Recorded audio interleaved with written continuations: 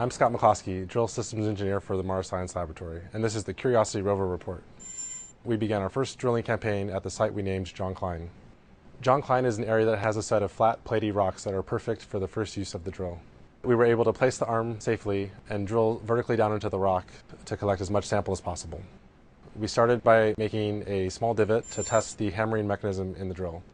This worked perfectly, so we proceeded on to make a mini hole. Our mini drill test drilled 2 centimeters down into the rock. We compared the tailings created by the mini drill to the extensive set of test rocks that we've drilled here on Earth at JPL and determined that the materials that we see on Mars are safe to ingest into the system. After these preparations, we were all very excited to move on to the big event. We drilled 6.5 centimeters down into the rock. We used the camera on the end of the arm to take pictures.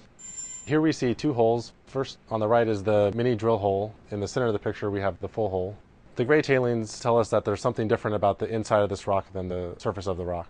In the coming weeks, one of the things that we're trying to do with this first hole is to use this gray powder that we collect to clean the internal surfaces of the drill. We do that by moving the arm and swishing the powder around. This has been your Curiosity Rover Report. Check back for more updates.